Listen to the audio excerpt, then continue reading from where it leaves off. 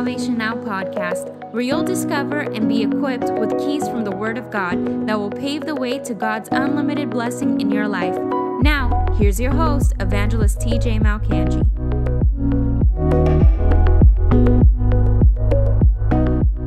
Tonight, we're going to be talking about, essentially we're going to do a different type of broadcast. It's going to be a Q&A broadcast, more of an interactive broadcast. And so we already have some questions lined up, and we're going to have people asking questions online. So if you have questions online, please put them in the comment section. Those in the studio will be asking questions with Brother Raph over there. And we're going to have more of an interactive broadcast, and we'll be able to ask questions to Evangelist Tiff, who, by the way, is a champion in evangelism, who's been in it for over 40 years. And he might not like the accolades that I attribute to him, but he's won over 1 million people to the Lord in first-time decisions for Christ, and he is a champion in evangelism, a perfect example of what an evangelist is biblically. And it's been a privilege of Evangelist Wesley's and mine to sit under his ministry as Lost Lamb Associate Evangelist and to just learn from him and pull wisdom from him. There's no value. There's no amount of money you can put to that. It's a priceless, invaluable asset. And so we're going to hear from the very best tonight, and I'm looking forward to that. Before I pass it over to for our first question, which we have lined up, I just wanted to read one scripture just to set the pace for tonight's broadcast out of Romans chapter 10 and verse number 14. Or let's start with verse number 10. For with the heart one believes unto righteousness, and with the mouth confession is made unto salvation. For the scripture says, whoever believes on him will not be put to shame. For there is no distinction between Jew and Greek, for the same Lord over all is rich to all who call upon him. For whoever calls upon the name of the Lord shall be saved.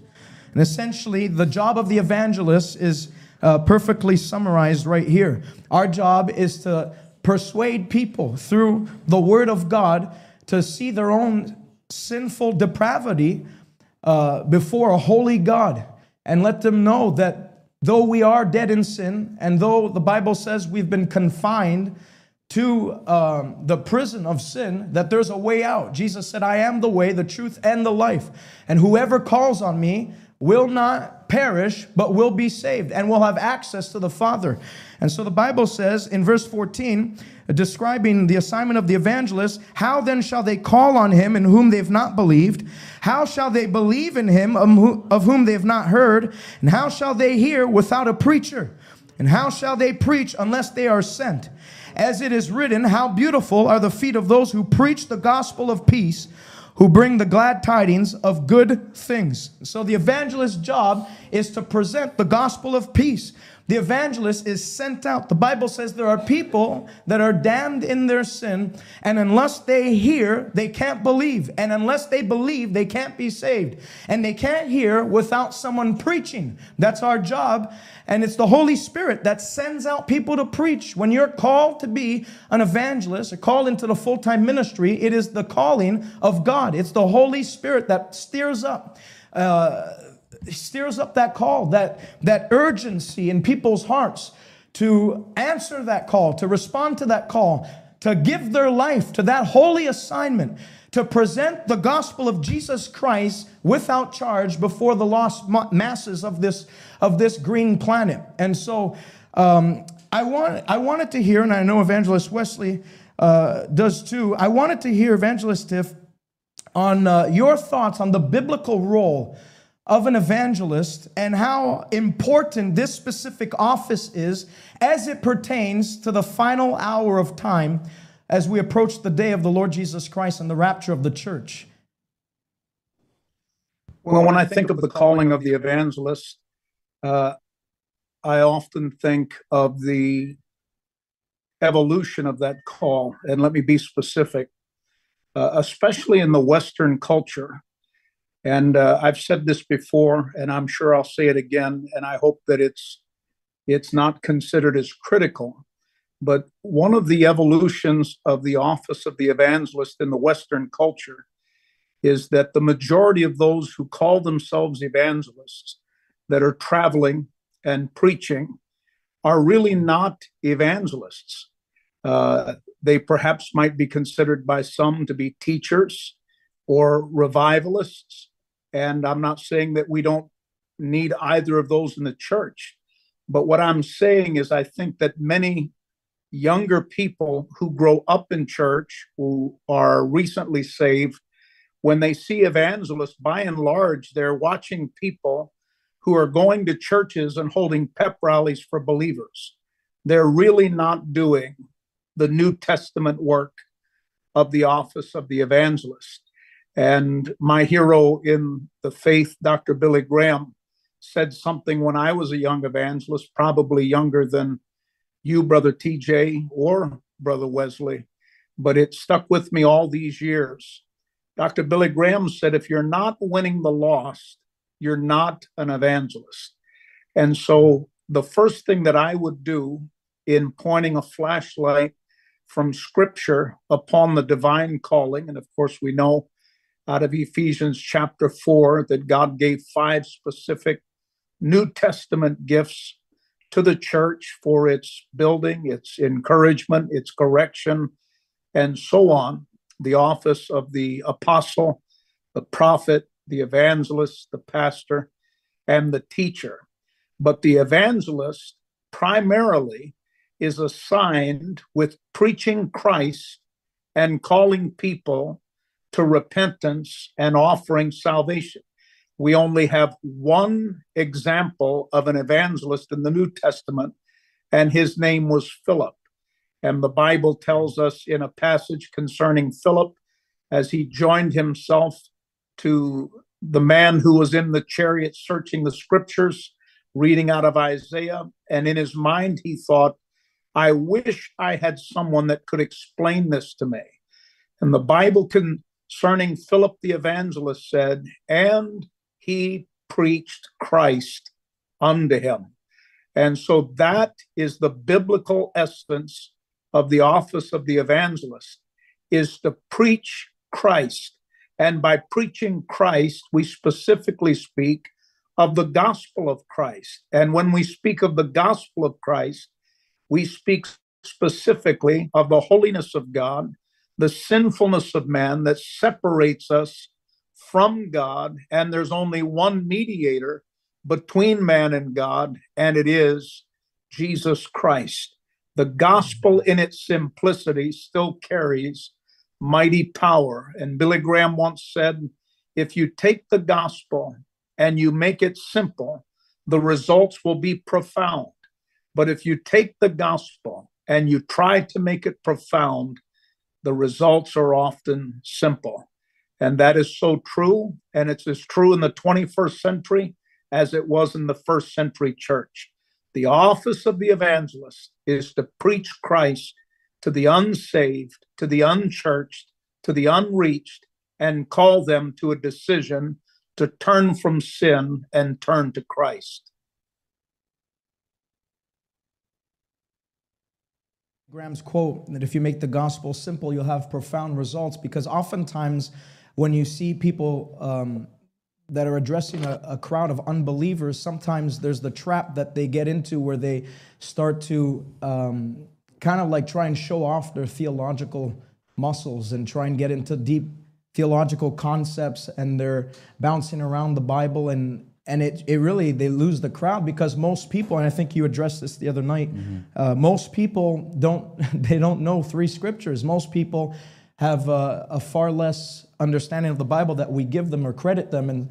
And so one thing I know that you've taught me is, like, when you're addressing a crowd of unbelievers at a crusade, open your Bible and don't just reference the scripture thinking that everyone knows what you're talking about, especially in Canada, where it's almost like a post-Christian society and it's become very secularized, that we are to open the Bible and actually read the story and take time to pause and read the story, let people kind of take it all in. And that's helped me tremendously, is getting to the simplicity of it all. It's not a time to talk about the difference between Arminianism and Calvinism, or the difference between, other theological concepts and stuff, and just get to the simplicity of things. Because there's people that are there that are attending that crusade that, you know, they're feeling the burden of sin. They're feeling the depravity of their soul. They're feeling, perhaps they're sick in their body. Perhaps they're depressed. Perhaps their marriage is collapsing.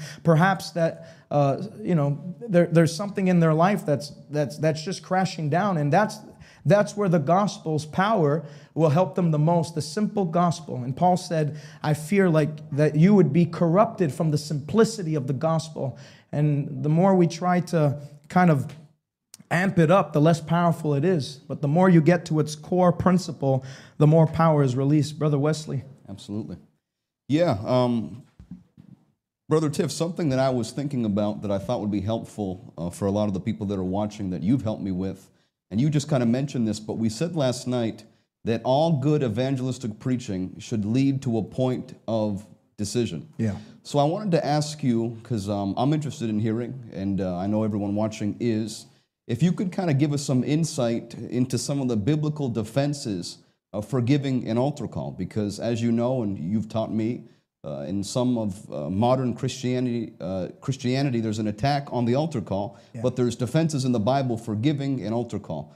So if you could kind of touch on that, and then also the importance of that being a public decision, calling people out of their seats forward to an altar to make the decision to repent of sin and give their life to Jesus Christ, I think that'd be a great help to us. Well, once again, any question should be brought back to the integrity of the Bible and shouldn't be brought into the lens of an opinion or a denomination or a certain sect of thinking. What do we see in the Bible? And I actually have a teaching that I make available to evangelists and pastors for free, and would be happy to do so for those that are watching this broadcast.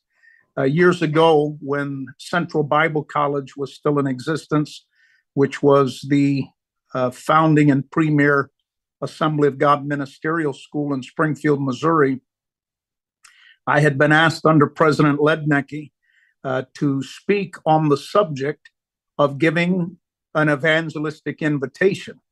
And so I had prepared a message, and I had 3 one-hour sessions to teach on it. And so I was given ample time. So if you'll allow me, I'll not give you the 3-hour course. I'll give you the cliff notes and a handful of points. But when we look at the Bible, the very first invitation to the very first sinner was Adam in the book of Genesis. It predates the apostolic church by quite some period of time. And when I teach on the evangelistic invitation, I literally walk people from the book of Genesis all the way through the book of Revelation. And there's a commonality in how the invitation is given. We see it first with Adam. When Adam sinned, he felt the guilt of his sin, the condemnation of his sin, the weight of his sin, and he, along with his wife Eve, hid themselves in the garden. But the mistake was, you can't hide from God. God knows all, God sees all, and God confronted him. And when God came into the garden, the scripture says, instead of playing hide and go seek, he simply came into the garden and said, Adam, where art thou? Now, what was God doing? He knew exactly where Adam and Eve were, because you can't hide from God. He was requiring Adam, number 1, to acknowledge his sin, number 2, to acknowledge his hiding, and 3, to acknowledge his need to make things right. And what was the protocol that we see out of that? We see God calling Adam personally and publicly. We could go to the Mount of Baal with the prophet of God calling fire down as he's in a direct challenge with the priests of Baal. And before he called the fire down, there's a scripture tucked in there that's often overlooked. Before the prophet of God called the fire down upon the altar, he said, those who are on the Lord's side, come stand here with me. And then we could walk into the New Testament. Everybody Jesus called, he called personally and he called publicly, just like God did in the garden, just like the prophet did there with the prophets of Baal. And then in the book of Acts, every single apostolic sermon, they called the people out personally and publicly. And Jesus actually said with the words of his own mouth, found in the book of Luke in the 12th chapter, he said in the New Living Translation, it reads, if you confess me openly or publicly, depending upon which NLT you're reading from, the original says, if you confess me publicly before men, I will confess you openly before my Father which is in heaven. But if you're ashamed of me before men, I will be ashamed of you before my Father and the angels. And so without going into the depth of all of the other passages that support that, you'll just have to trust me on this point. There's one theme, there's one protocol, there's one commonality in dealing with sin and coming into the forgiveness of God. And that is, you have to make a personal and a public commitment to Christ. Every time I give an invitation, and by the way, let me throw this in, I don't give an invitation when I'm done preaching.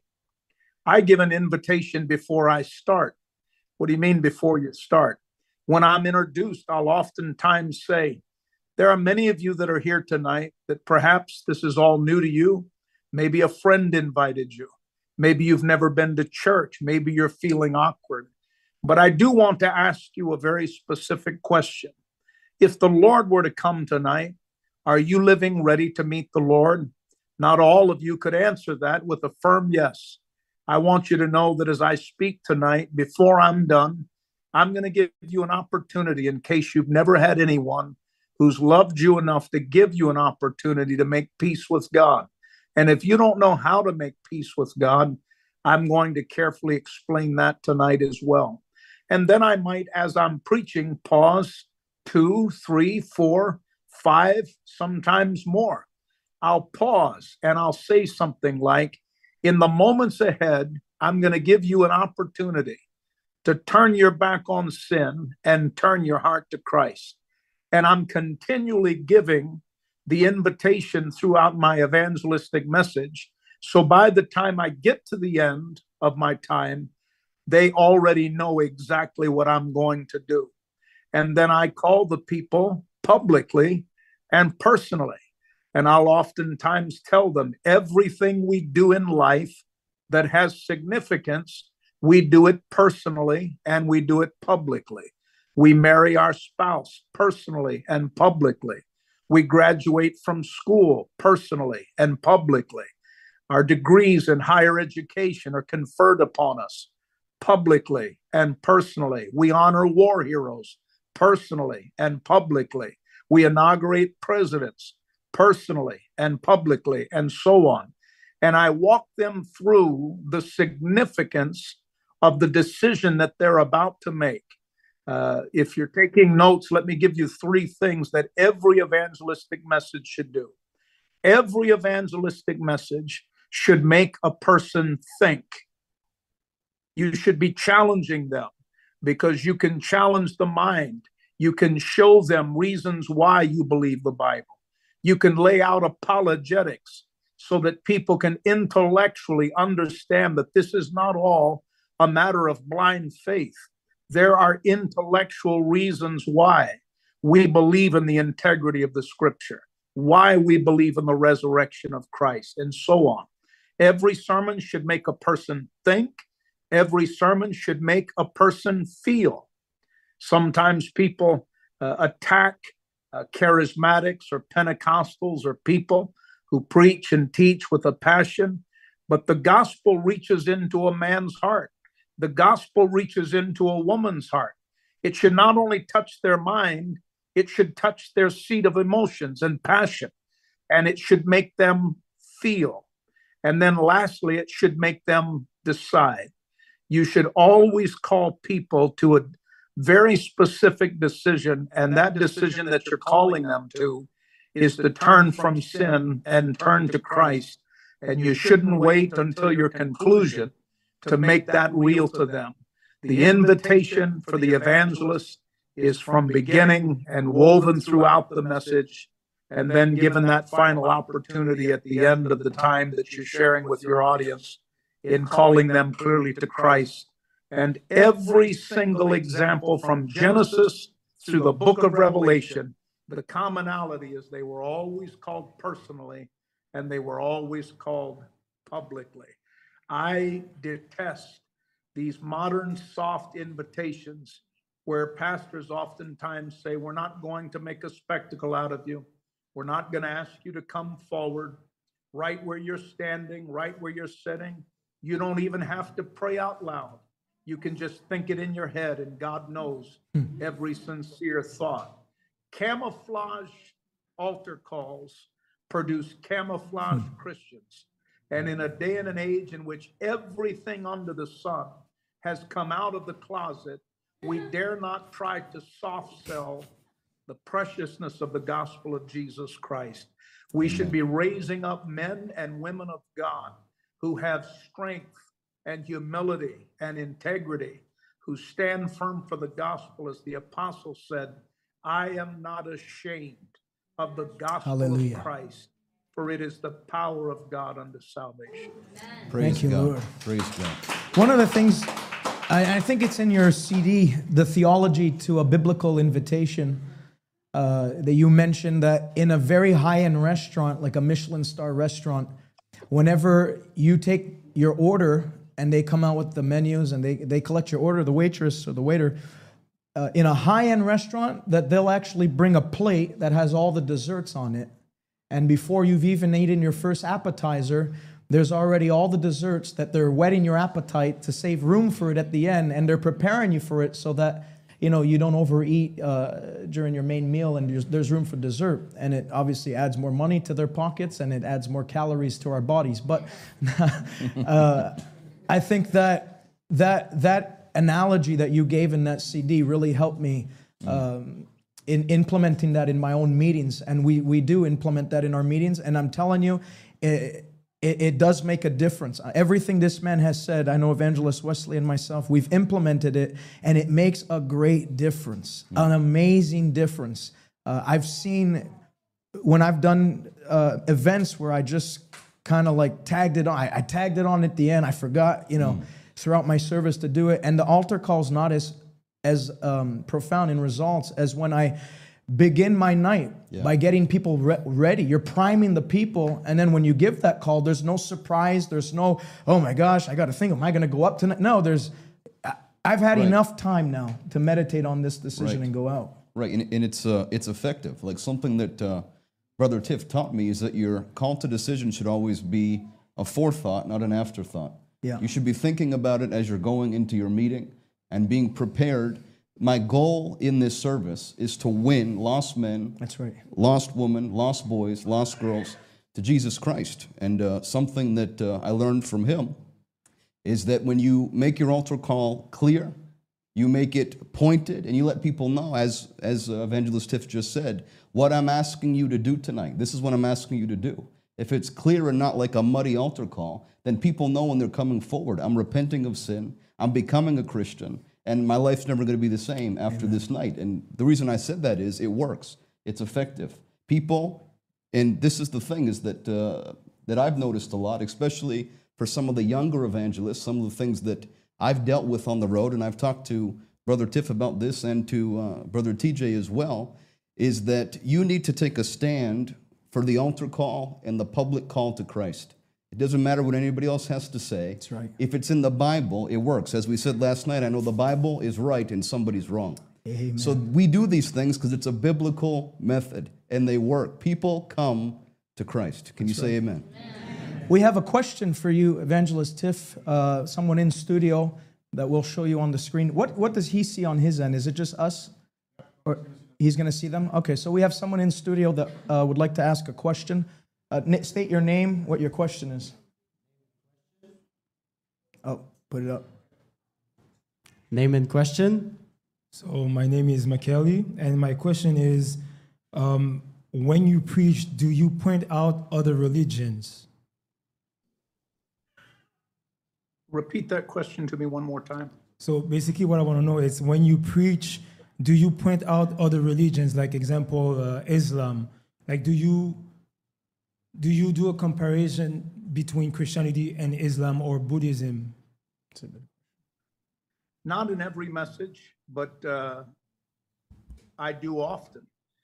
For example, I was recently preaching, and I made the comment that many people are very angered and very triggered when they hear Christians say that there's only one way to have a right relationship with God, and that is through faith in the Lord Jesus Christ. And perhaps we've all seen on talk shows or on debates or on the news or on media, people just become incensed.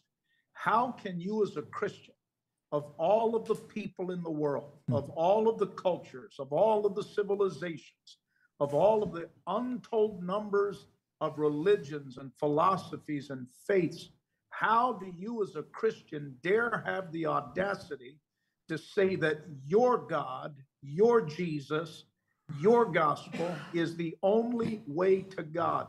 And they're incensed by that. And the average Christian doesn't know how to answer that. And I oftentimes will say,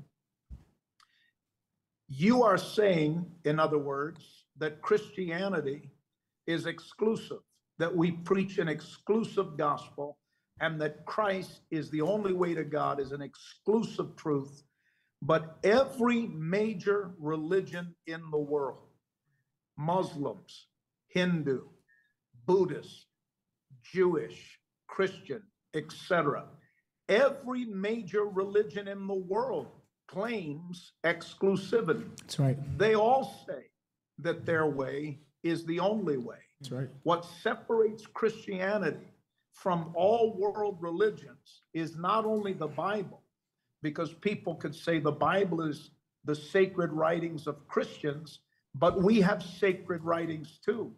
We have prophets too. We have holy men too. But what they don't have is they don't have a resurrected Christ, and the resurrection is provable. And the second thing they don't have is this Bible is almost 1/3 prophetic. It contains almost 1/3 content called Bible prophecy, and over 80% of those prophecies have been fulfilled. No other religion in the world has prophecy, and no other religion in the world has a resurrected founder. Christianity alone has a resurrected Hallelujah. Christ, and we have a provable Bible, and we have the apologetic of eschatology, which is Bible prophecy woven throughout. I think of Enoch, 7 generations after the creation of Adam. Think of it. Enoch, 7 generations in, prophesied about the second coming of Jesus Christ. In the Old Testament, early in civilization, 7 generations in, Enoch prophesied about the second coming of the Lord Jesus Christ, which is found throughout the Old and New Testament alike. We have a resurrected Christ, and we have a provable Bible. Thank you, Lord. No other world religion, and again, every major world religion claims exclusivity, but it's Christianity that's always attacked, saying you as Christians claim exclusivity. No, every major religion in the world claims exclusivity because truth is exclusive. The very nature of truth is it's exclusive. 1 + 1 = 2. It is an exclusive truth that is unchangeable, and the gospel of Jesus Christ and the integrity of the Bible and the content of Bible prophecy separates Christianity from every major religion in the world. And every evangelist should be well versed in apologetics. And that's simply a theological word that means the ability to give an answer to those who ask of you. And that's why I said earlier, every evangelistic message should make somebody think, should make somebody feel, and should make somebody decide. Awesome. Thank you. Brother Tiff, a question that I think is important for us to ask you, and kind of it came up in your response there. You've been preaching on the subject of eschatology and Bible prophecy for over 40 years. As you often say, your desire is to become a trusted voice in the lives of believers in the realm of Bible prophecy. And in my mind, and in TJ's mind, you're an authority in this subject. Something you taught me is that in the last days, Bible prophecy and your ability to handle it and to preach it is going to become very important in evangelistic preaching. And every evangelist should be able to preach Bible prophecy, understand it, and use it as a tool to call in the lost. So I wanted to ask if you could speak a little bit to that and just elaborate for the audience on the power of Bible prophecy as it pertains to effective evangelism in the final hours of human history. Well, if you were to do a historic study of great evangelists that God has used through the years, one of the things that you would discover is that almost without exception, they all were students of eschatology and preached on Bible prophecy. Again, my hero in the faith, Billy Graham, in almost every single crusade that Billy Graham had around the world, he would announce a night that he was going to preach on Bible prophecy. And his large crusade, sometimes with 3 nights or 4 nights, some were longer. Some of the historic crusades, for example, in Wembley Stadium in England, went 6 weeks. His revival in Madison Square Garden went for months. But I think that in these last days, people are beginning to see world conditions, and they're beginning to see them with the thought of, hey, maybe we shouldn't throw Bible prophecy out so quickly.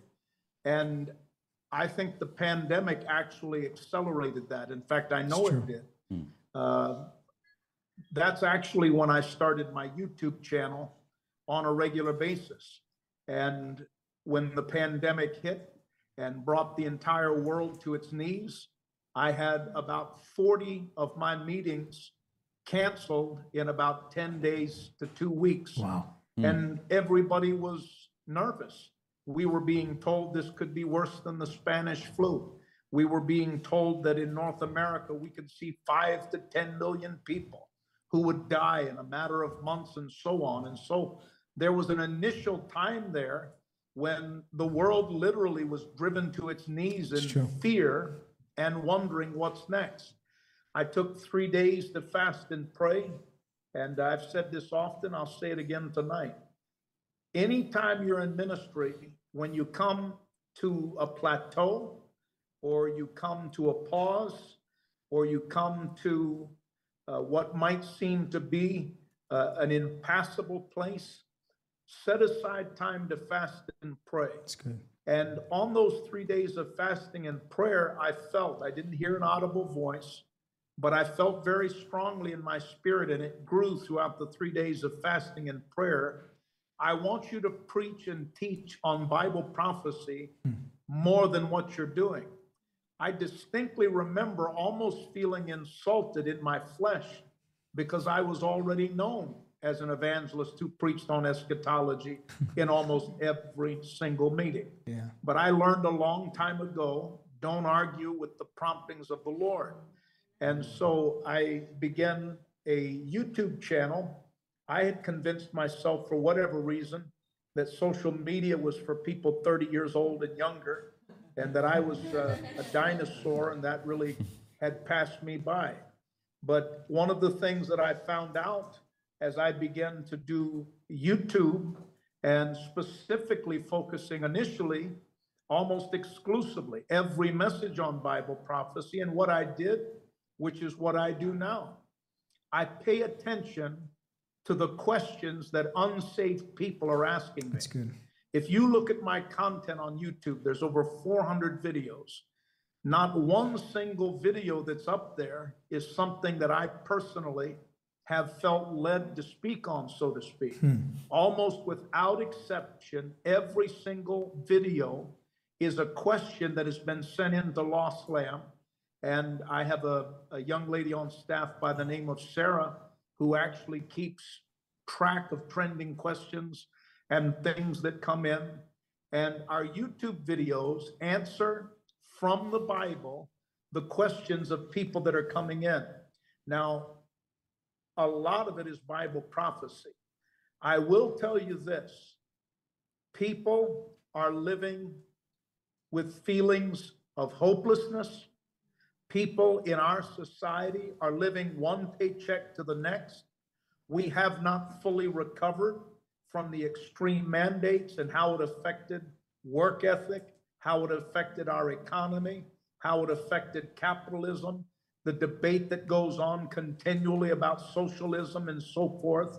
Our world has been forever changed, but people almost inherently know, whether they're Christians or agnostics or atheists or unbelievers, people seem to have a sixth sense that something's not right in the world. And they're seeing things that are happening, especially when it comes to the advancement of cashless society.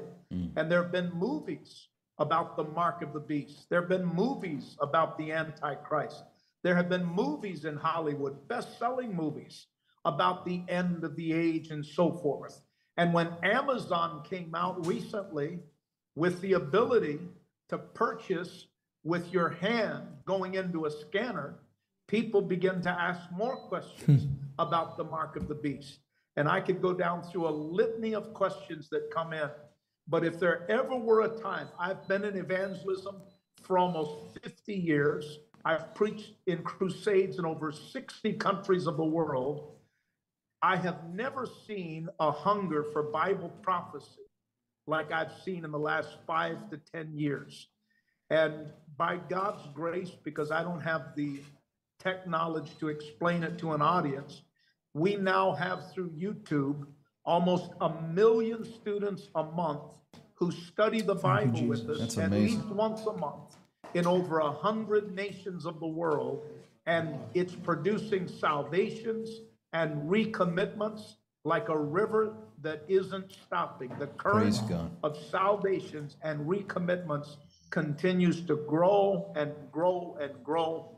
And a lot of that is because I found a lane led by God to begin to teach on difficult questions and to teach on Bible prophecy.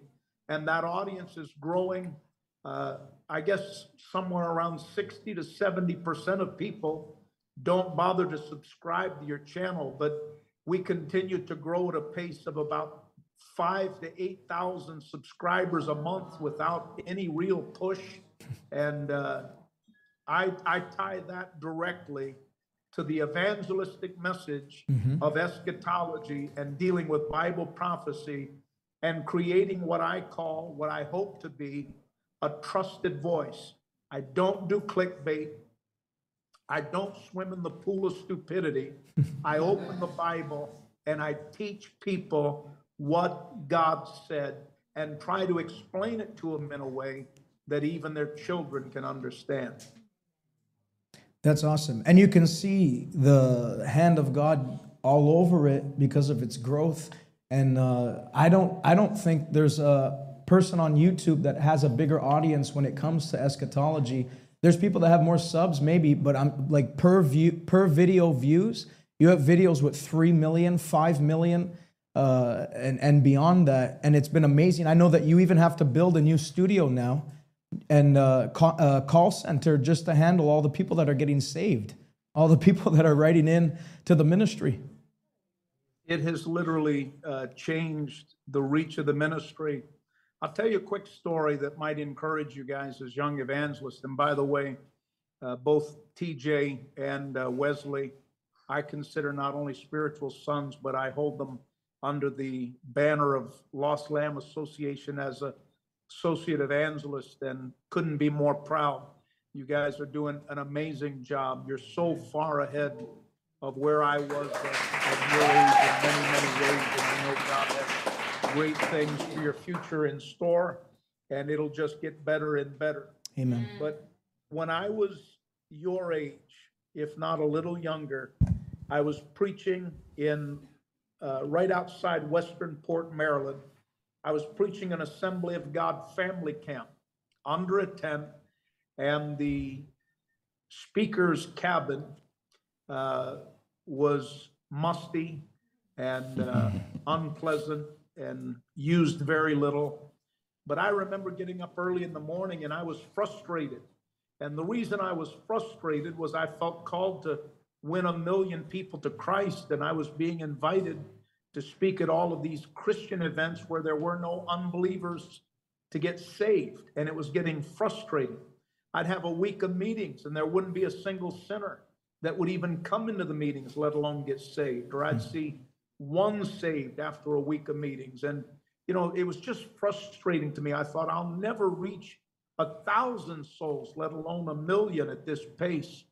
And I remember praying and asking God for wisdom and direction, and you know, how am I going to do this? And I specifically remember praying almost word for word this prayer. And I remember I was already in prayer. I was in the room by myself. No one could hear me. But I remember the tears running down my face and dripping off my chin, and having my hands up and saying, oh God, oh, that there were a microphone that I could speak into that would touch the ears of unsaved, unchurched, unreached people around the world. Little did I know that prayer was premature, but it was prophetic, because I now am able to sit in our Lost Lamb studio and to teach. And often that's what I do. I sit in my chair with a Bible, and I just, in my mind, I imagine that that unsaved person that sent that question is sitting on the other side of the lens with a cup of coffee. And I, in my mind, just imagine talking to someone that I'm having a coffee with. I don't scream at them. I don't yell. I don't raise my voice. I talk to them as if they're a friend on the other side of that lens. Now, if you've heard me preach, I do my fair share of raising my voice. I do my fair share of preaching with the fire of God. I've finished many a message with my suit wet and my eyes wet with tears. And I believe in passion, and I have passion, and I try to train all of our evangelists that are under umbrella that you need to have fire and passion. But when God gave me direction for the YouTube channel, that's what I felt like God asked me to do. I felt like God said, here's your microphone, and on the other side of that lens is an unsaved world. Just reason with them. The Bible said, come now, let us reason together, saith the Lord. And I think for a lot of people that knew me and knew our ministry, it was a side of Tiff Shuttlesworth that they had never seen before, where I literally just sat down in a chair and opened up a Bible and said, today I'm going to be answering the question that just came in. Where did Cain get his wife? Which is a YouTube video I did about 2 weeks ago. And, you know, it's a simple question. But, you know, that video in a couple of weeks is already approaching 250,000 views. Who would have thought that questions as basic and as simplistic as questions like those would reach such an audience? But everything that I preach on ends with an invitation. Yeah. Because when I teach on Cain, for example, Cain is an example. The Bible said that through his sin, he was discarded from the holiness of God, because holiness and sin and rebellion cannot habitate the same place. And the Bible said that Cain left the Garden of Eden and journeyed east to a place called Nod. Cain is a type of a rebellious person, a person who doesn't want God, who doesn't want his presence, who doesn't respect his authority, who's walking in their own path. Abel, on the other hand, is an example of a man who understood righteousness. That's right. And the shedding of blood and the holy sacrifice, etc. So it doesn't matter what you're teaching on. The gospel of Jesus Christ is bridged into every single teaching. And so some people might seem, when they see the titles of the questions, man, these are really simplistic, or these are so basic. But it's actually been a reminder to me that that's where the world is that needs Christ. They literally know nothing about the Bible, and their questions are sincere and simple. And if you respectfully answer them from the integrity of the Bible, you can take any path in the Bible. That's right. And find your way to the cross and to salvation. And that is what we endeavor to do. And I've lived long enough to have, and it varies. Some months are less than 1 million. Some months are well over 1 million. As I mentioned, we just had a teaching on where did Cain get his wife in a handful of days that's already over 250,000 views. I preached in a little rural church, not on my YouTube channel, on their YouTube channel, when Benjamin Netanyahu had declared war in Israel. The pastor called me and said, listen, I normally don't ask any of my guests and tell them what to preach. But in light of the fact that they've gone to war in Israel and you understand Bible prophecy, would you take time to address that? And again, not on my YouTube channel, on that little rural church's YouTube channel, that Sunday morning message had over 1 million views in less than 3 days, and now is almost at 2 million views. So I want to encourage those that are listening, regardless of where you're at, maybe you're not even in ministry yet, regardless of whether you're young or old or somewhere in between, we live in a day where you can sit with a microphone and a camera and literally touch the world. That's right. And if you would have told me there would come a day that there would be over 1 million people a month from over 100 nations of the world that would study the Bible with us each and every month, it would have seemed impossible. But that's what God is doing in these last days, and more. Exceedingly, abundantly, above all we're able to ask or think. Praise God. And I hope that stretches your faith, because I know it stretches mine. One thing you mentioned as you told that testimony before, where you were at a church and you were frustrated and you prayed that prayer, you said that your goal was to lead 1 million people to Jesus Christ in first-time decisions. And you've exceeded that in recent times. I mean, it took you quite a while to get to about 600,000, and then in the last handful of years, you've far exceeded that, which is awesome. And it shows the acceleration of God on the earth and the work that He wants done as Jesus' return is nigh. I see that throughout biblical history, there's a pattern.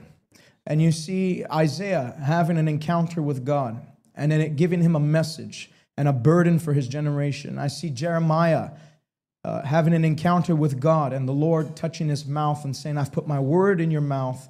Now go and say what I tell you to say. Don't be afraid of their faces. I'm with you to deliver you.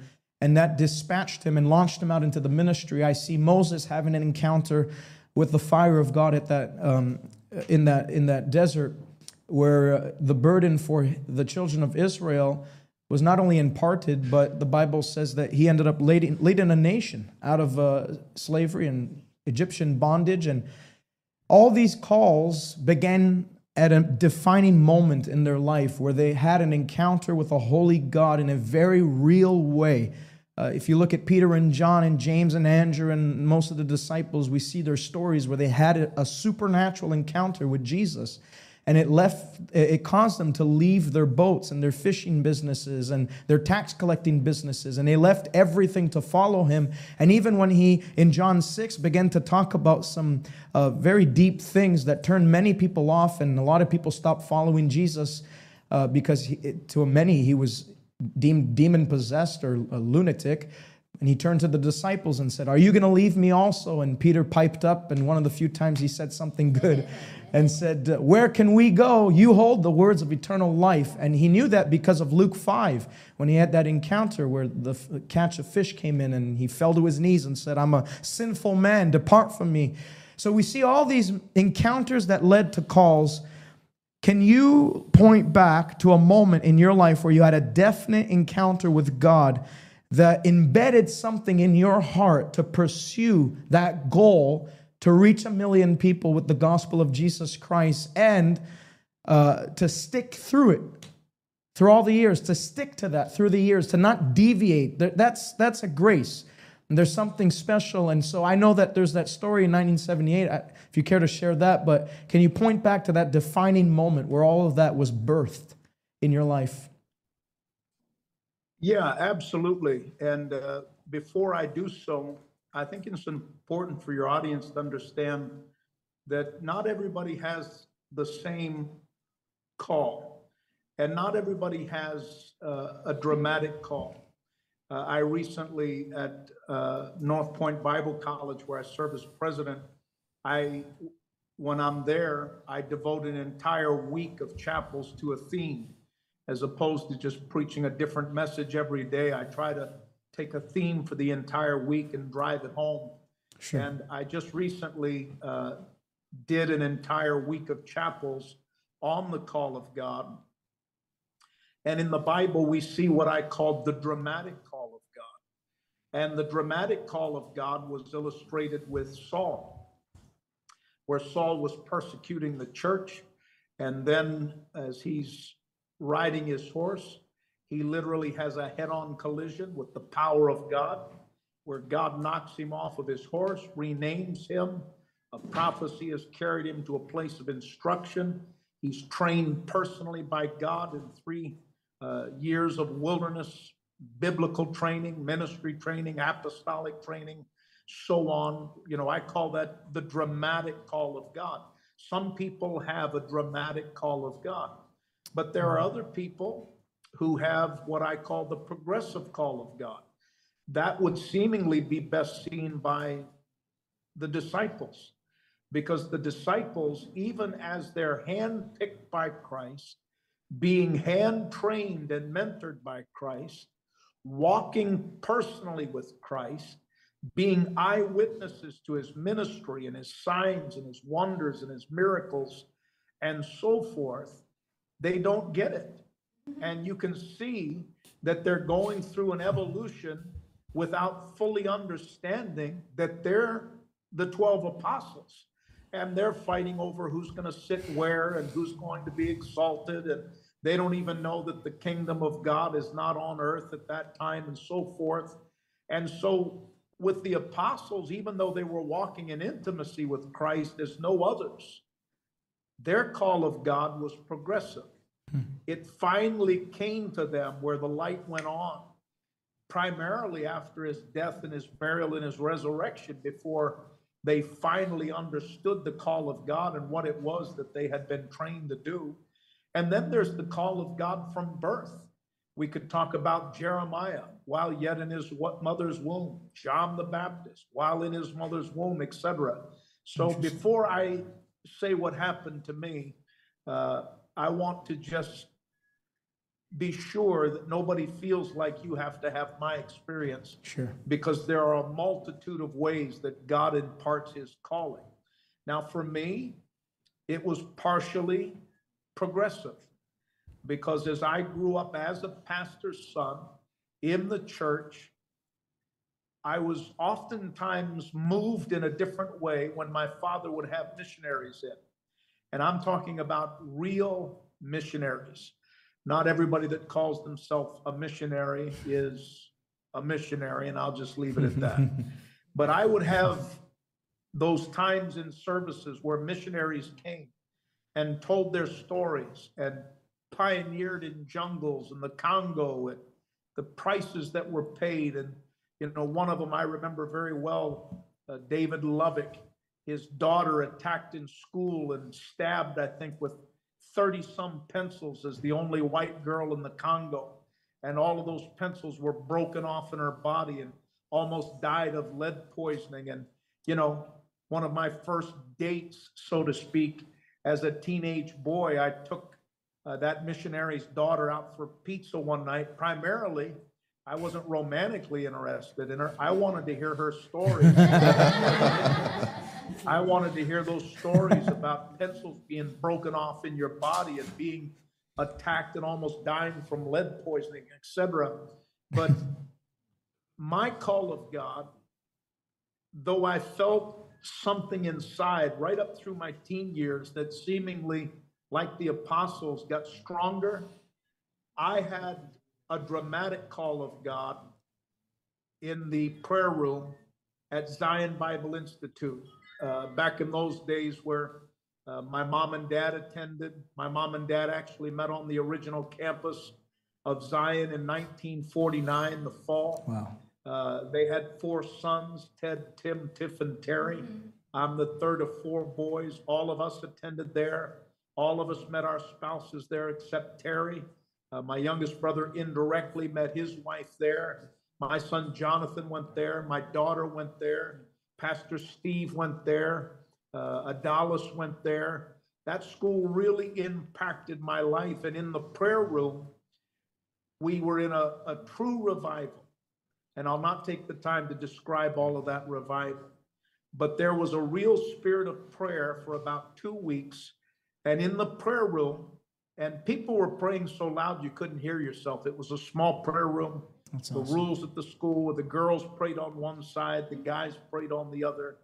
But you literally couldn't hear yourself pray. It was like a volume of people calling out to God without fear, without intimidation. And all of a sudden, above everybody's noise, I heard somebody cry with a loud voice, "Oh God, 1,000,000 souls." And then I heard it a second time, and it was the second time that I specifically remember it was me. I was the one who was crying above everybody's voice, asking God for 1,000,000 souls. And it's amazing how quickly you can go from lost in the spirit of prayer to carnal flesh. But I went from lost in the spirit of prayer to carnal flesh in a millisecond. Wow. Because I immediately shut down when I realized it was me asking for 1,000,000 souls. And I remember the thought going through my mind, what are you saying? What are people going to think?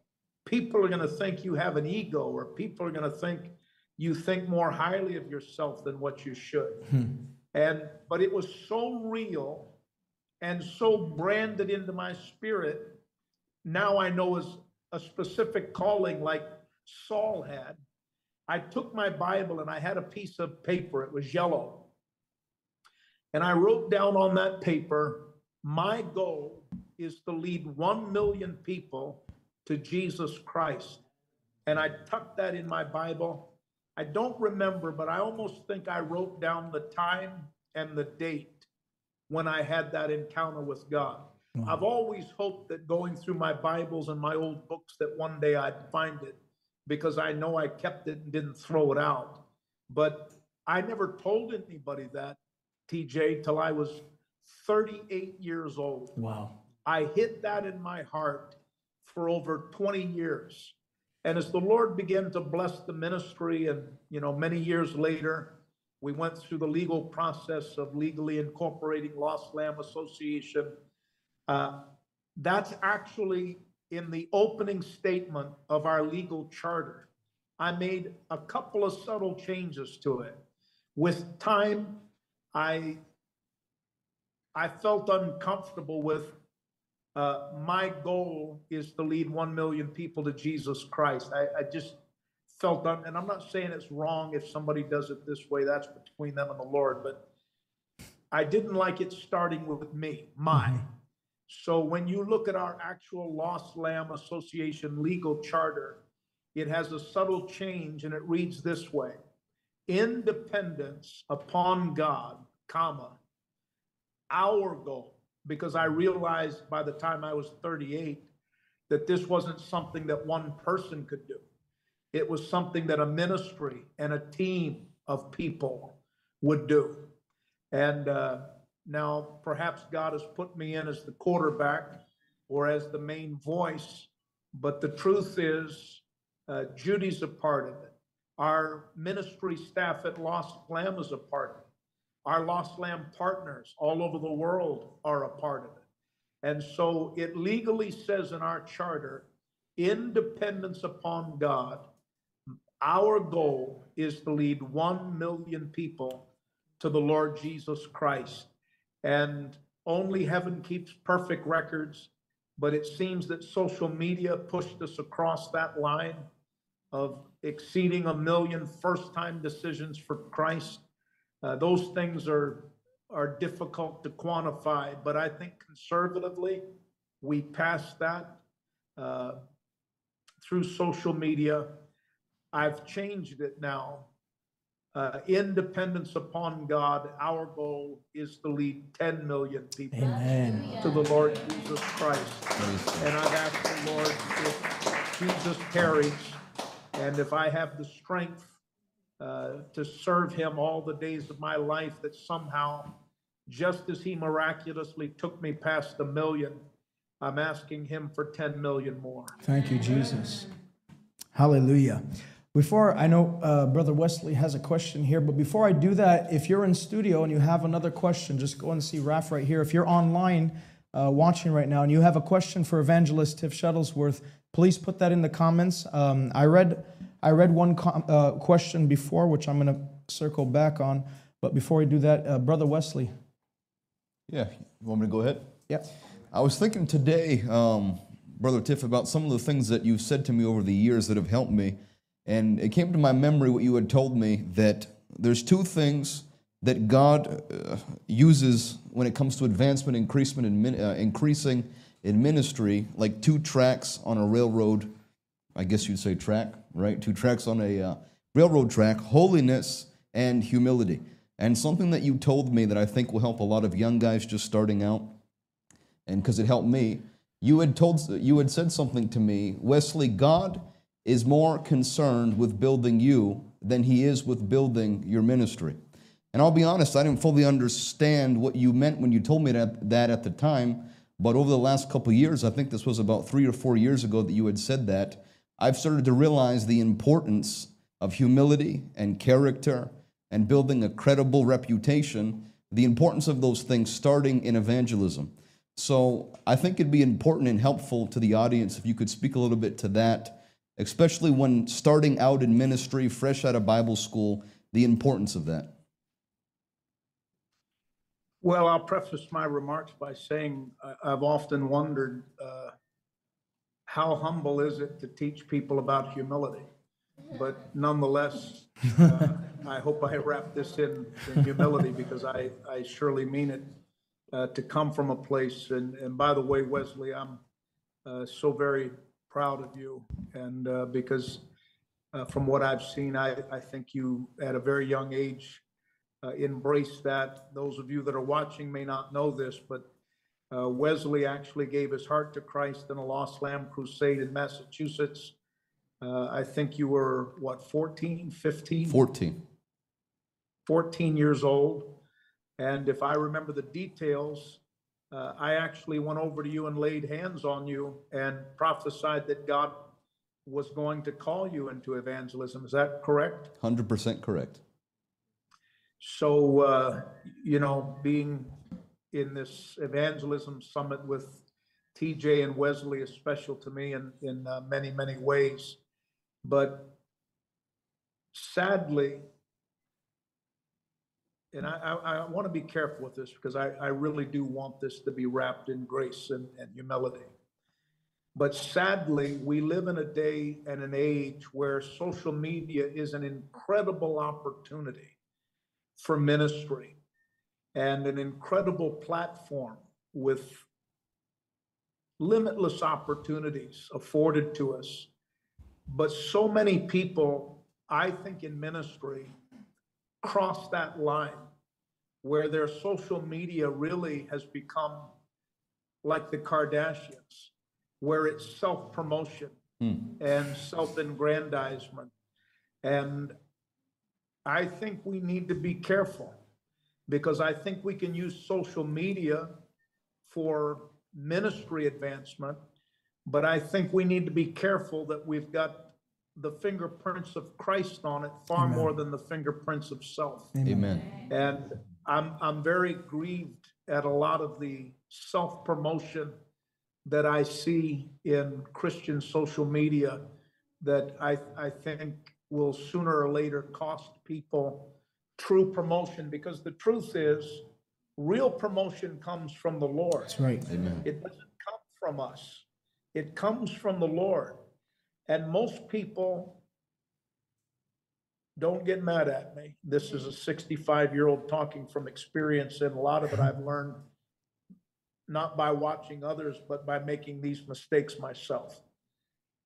Most people in ministry think they're better than what they are, and think they should have opportunities that they don't have, and feel that they're a franchise that nobody's really discovered. And what a gift to the world it would be if somebody could really understand the depth of our talents. And I tweeted probably about a week ago or so, you're never as good as your fans say you are, but you're never as bad as your worst critics say you are. You're somewhere in between, and anything that is accomplished by the grace of God through us. Amen. And many people in ministry are talented and do have incredible gifts. But if you're not careful in walking in holiness and humility, your gifts will take you where your character can't keep you. That's right. And I see that in ministry all the time, where ministers spend more time developing their promo, their brand, their gift, their talent, the way they carry themselves, their presentation. Everything is so polished and promoted that their ministry starts to take them to places that their character cannot keep them. And most people think short term when God thinks long term. The Bible said the righteous are like a tree, and hardwood trees like maple and oak and hemlock, etc. Hardwood trees don't grow fast. They grow slow, but they produce more fruit, and they last longer, and they weather bigger storms, and they cast bigger shadows, and so forth. I think many people are not patient enough to wait on the promotion of God. And the real key to promotion is not in self-promotion, but in self-crucifixion. Allow your life to become like Christ. Become a student of the Bible. Know the scriptures. I think when TJ was at North Point, and correct me if I'm wrong, because this would go back many, many years, but didn't I lay hands on you and prophesy that God was going to give you an ability to supernaturally memorize scripture? Would that be somewhere close to accurate, TJ? Yep, 100%. I remember it. And what happened after that? Well, the Lord gave me an ability to retain scripture that's beyond my actual intellect. It's supernatural because I used to not be able to memorize, facts for tests and all that. And I wasn't, having come out of a drug lifestyle and having smoked a lot of drugs, and, your brain they call it permafried in the drug world, where your brain kind of slows down and stuff. And some people still think I am permafried, but no, but when you laid hands on me, it did something where I was able to retain supernaturally the scriptures and couple that in with what you've always given me as advice in every sermon that I preach. Always load your sermon up with scriptures and say no less than 50 scriptures, and always say, the Bible says, the Bible says, the Bible says. And because of that grace that was imparted to me, I'm able to do that. And I would say effortlessly, and it has nothing to do with my own ability. I am what I am by the grace of God and by His grace alone. And that's why it's encouraging to other young evangelists that I tell them all the time, because they say, if they've come out of a life of drugs and alcohol, or if they don't feel like they're necessarily the most gifted people to humanity, it doesn't matter. God is a master at strengthening people's weaknesses, supplementing them by the anointing of God, so that, like Paul, I can do all things through Christ who gives us strength. And so that definitely changed the course of my life and my ability to handle the scriptures and preach them, for sure. So I am not in any way saying that it's wrong to testify. It's not wrong in ministry to share what God is doing or what God has done. But we should be very cautious that we're never boasting in self, that we're boasting in the Lord. Amen. And what the Lord has done. And I think in this 21st century, who would have thought that selfies would fulfill Bible prophecy? We live in a day and an age in which everybody does selfies. And some ministries, I don't know where they find the time to post 5 to 50 pictures a day of themselves and their travels and what they're drinking and their cappuccino and on and on and on. I don't know where people find the time to post selfies as often as they do. But I get a little irritated when I see ministries that social media is self-aggrandizement. Yes. And it's about me and who I am and where I'm at and what I've done. And I laid hands on so-and-so and they were healed. Even with testimonies of healing, you should be very careful that you say in the service, as the word of God was preached, you have to be very careful that you don't put too much of your DNA into the testimony of what God is doing, because you almost, I think of 2 or 3 that are running through my mind as I speak that I'll not call out by name, but it just seems like everything they do in social media is promoting them. And,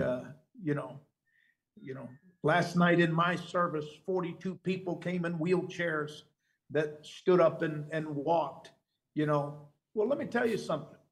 95% of people that are in wheelchairs can walk. Let that sink in for a minute. It's true. 95% of people that are in wheelchairs can walk. They're not total cripples. They're not paralyzed from the middle of their back down or from the waist down. Many of them have gone through an operation or they're weak. But if you force them up out of the wheelchair, they can walk a little bit. And, pulling people out of wheelchairs and demanding that they walk and they hobble off balance for 10 yards and hobble off balance back to their wheelchair and claiming that you had miracles that, you better be careful. It's true. As to what you're doing, because it's self-aggrandizement and it's not a documented miracle. Yeah. If it's a real miracle, I would rather see somebody say, once every 3 months, here's a testimony of someone that was truly crippled. Yes. Like you go to Brian Tome's church and we had an incredible move of God. I never even laid hands on the man. He was just in the prayer line in his wheelchair and had been paralyzed from his waist down, I think maybe mid back down, for 20 some years. His legs had atrophied. And that man, he was in the prayer line, but I didn't even lay hands on him. I was just headed his way as I was praying for people in the line. And he got up out of that wheelchair and stood there. And, he wasn't walking, but when I saw him get up out of the wheelchair, I took him and I walked with him. The last I heard, that man has never been back in that wheelchair. Praise and God. I wish I could say that his spiritual life had continued to progress. It's amazing how some people can have a mighty miracle and God do something so notable in their life. And within a matter of years, they begin to forget about it. and can fade back into sin or into unsafe friends and those types of things. But I think we need a real reminder that everything that is done needs to be given careful attention to the Christ of Calvary, and that we don't spread our fingerprints on everything and talking about everything that we've done. Now, obviously, like I said, it's impossible in your ministry not to share what God has done. You're going to have to testify at some point. But I'm talking about individuals that it becomes clear that it's all about them and it's very little about Christ. And, you know, me, myself, and I, those people are like comets. They'll flash through the sky and they'll burn and drop, never to be heard from again. The righteous are like a tree. It took me 38 years, to the best of my ability, it took me 38 years of my life preaching 200 to 300 times a year to preach to 1 million people. Wow. Think of that. 38 years preaching 200 to 300 times a year before I actually had the ability to even preach to 1 million people. Wow. But through the promotion of God, now a YouTube video reaches 1 million people in less than 3 days. Only God can do that. But I'm 65. It didn't happen overnight. And so I think we need to be patient and always remember God thinks long term, man thinks short term. We always want the drive-through version of God's promotion. We want to go to an altar like a McDonald's, get in the speaker of God's face, tell him what we want, how we want it, and go to the window and pick it up and start living in that in a matter of days or weeks, when God is more interested in building the character of the man or the woman. And through the character of the ministry, God then promotes automatically. Promotion happens automatically. You don't have to pursue it. You don't have to ask for it. It is the promise of God. If we'll bow low, he'll send us high. Praise God. That's awesome. That was excellent. We have a question, another question for someone in the studio, and Raph, we'll put the lights on here and get you in there. How many of you are enjoying tonight's session with Evangelist Tiff? These are what we call solid gold nuggets, and I hope you brought a notebook and write these things down, because it'll greatly help you as you move forward in the ministry. Here we got our question here. Name and question. My name is Marc-André, and my question is, what advice do you have for a Bible student? Bible school student. Bible school. Yes. Well, that's actually quite easy, because when I talk about ministry and I talk about promotion, everything God does in your life and in your ministry will be directly connected to your knowledge of the Bible. If people are weak in the word, they will always have weak ministries with weak results. Everything God does in your life will be directly connected to your disciplines to study and to learn and to know the scriptures. That's why Paul, the great apostle, took his protege in the ministry, whom he loved like his own child, and said, Timothy, study to show yourself approved unto God, a workman that needeth not to be ashamed, rightly dividing the word of truth. Because that's where the power in ministry is. The power in ministry is not in social media. It's not in followers. It's not in clicks. It's not in views. The real lasting power of the ministry is in your ability to know the Bible, to speak the Bible, to communicate the Bible with the anointing of the Holy Spirit and the fire of God, making it a living letter that transforms lives. Heaven and earth will pass away, but my words will never pass away. And I heard, I think it was TJ moments ago that said that I encouraged him to have no fewer than 50 verses in a sermon.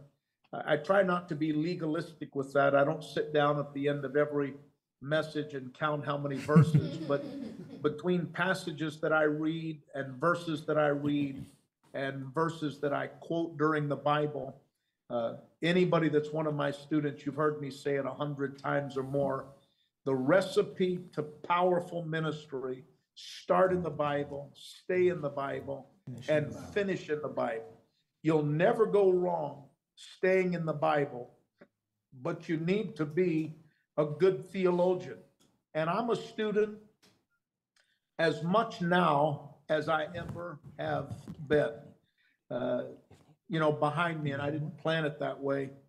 Almost all of those books that are behind me, I'm sitting tonight in my personal house. This is not my library. But almost all of those books that are behind me have been purchased probably in the last year or two. I constantly have books that I'm purchasing and reading and studying, and continually keep yourself in the Word. And the more you know the Bible, the more God will use you.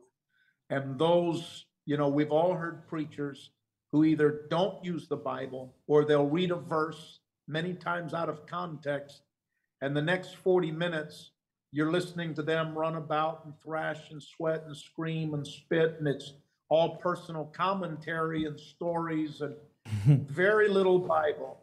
The power of preaching is in the Bible. Start in the Bible, stay in the Bible, and finish in the Bible.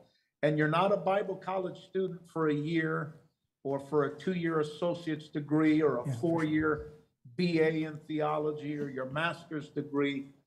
I'm 65 years old, and I study the Bible more now than I ever have, and I hope that increases with every passing year. Praise God. Thank you.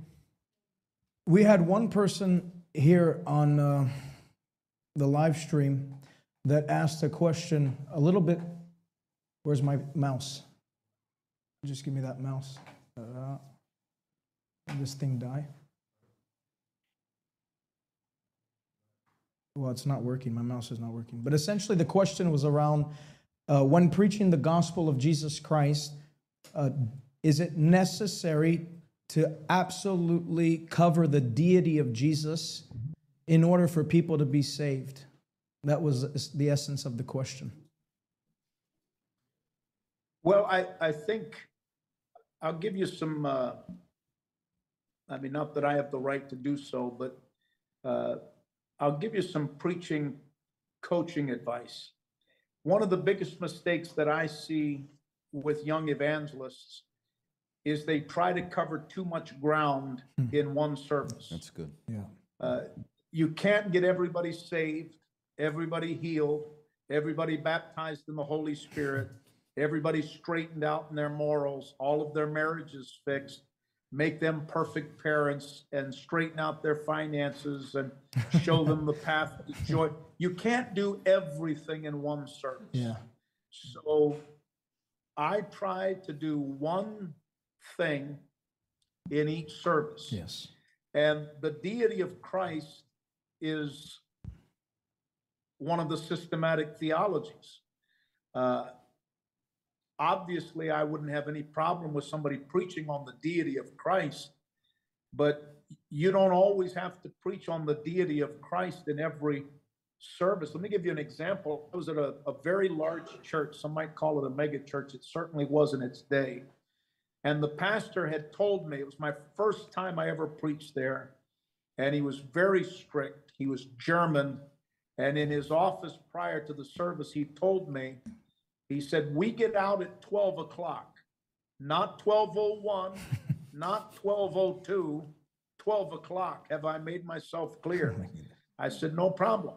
He said, we'll get you the service at 11:35. So you'll have about 25 minutes to preach and to give your invitation and so on. Well, when he said that, his whole board was in the office with us before we prayed and went to the platform. They turned the service over to me, at 9 minutes to 12. Right before I went up to the platform to preach, he whispered in my ear as he walked by me, "Feel free to go till 12:15." I thought in my mind when he said it, I'm not going till 12:15. Yeah. Because all of your deacons that were in the office heard you say, not 12:01, not 12:02. And your deacons didn't hear you whisper in my ear 12:15. So if I go 1 minute past 12, let alone quarter after, all of your deacons sitting with their family and their wives are going to begin to whisper how I disrespected your authority. That's right. So I didn't have time to explain that to him, but I thought I'm done at 12 o'clock. I'm done. And so as I'm walking to the pulpit, I'm wrestling in my mind, what can I do in 9 minutes? And so I walked to the platform. Now, this is my first service with this strict, well-known Assembly of God presbyter with one of the largest churches in his district in New York City. And I opened my Bible and I said, this morning, I'm going to speak on what must you do to go to hell. And I paused and I said, absolutely nothing. Stand to your feet with me, please. And I literally took 8 minutes to give my invitation. But that was my message that morning. What must you do? And I had never done it before. I've never done it since. But I thought the most important thing to me as an evangelist is calling people to salvation. And so obviously that was the shortest message I've preached in 45 plus years, with the least amount of theology, no apologetics, no eschatology, no pneumatology, barely soteriology. Nothing. What must you do to go to hell? Absolutely nothing. Stand to your feet with me, please. But that dramatic pause, I gave the invitation and the altar's filled. Now, I've preached what I would have considered strong theological messages, evangelistic messages that had lesser results. But that morning, I was forced into a corner, and God will meet you where you're at. That's not the rule. That's the exception. I say all of that to say this. Don't worry about how many of the 10 systematic theologies you're going to squeeze in your Sunday morning sermon. Find one thing, preach it well, fill it with the scripture. The main thing is when you go to a platform, you need to walk onto that platform well prepared. Like a lot of people would never know this. Of the 400 and some videos that are on my YouTube channel, I've probably put 6 to 12 or more hours into every single video. Studying, researching, writing, editing, re-editing, and then with all of that manuscript that I prepare, then I make a Cliff Notes version of it for YouTube, and I try to commit most of it to memory. But every single YouTube video represents 6 to 12 or more hours of my life. Every time you walk into the sacred desk, there's no excuse for not being well prepared and prayed up. You should always walk to the sacred desk well studied, well prepared, and well prayed up. Because when a minister walks onto a platform that's not prepared and hasn't prayed, the Holy Spirit immediately walks off. And you don't ever want to be at the sacred desk without the Holy Spirit anointing what you're doing and saying and thinking. That's powerful. One thing that you told me, I remember I had just finished preaching, and I think I was very young in the ministry, and I had jumped around the Bible a lot, and I preached a lot of scriptures.